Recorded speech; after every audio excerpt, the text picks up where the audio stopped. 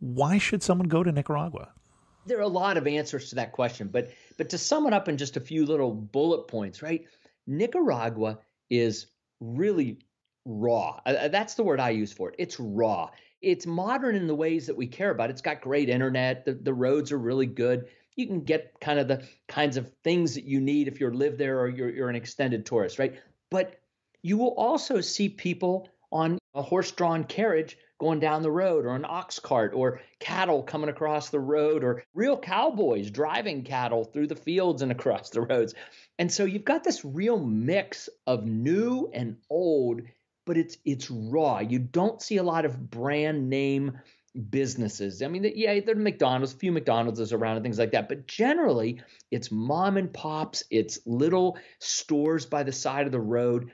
And it is the kind of place that, for me, when I'm there, I just feel alive. I feel the energy, I feel the warmth of the people, and I know that there's just this springing of opportunity. You can see opportunity growing right before your eyes. It's exciting and it's exuberant. So for me, the rawness is refreshing, unlike the suburbs or many of the places that we travel. I travel quite a bit. I've traveled a lot, as a matter of fact, for pleasure and for business.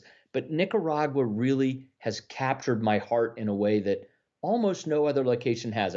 Before we got on, I was talking about traveling the Silk Road to the western Hmm. parts of China and being in Namibia. Those two places share a lot of the same commonality for me. I was in Cambodia last year. Again, finding places that are up and coming, not really super touristy Hmm. yet, but comfortable places to travel. And Nicaragua is also a very comfortable place to travel. It's kind of a weird juxtaposition of raw and refreshing and exuberant, but also comfortable.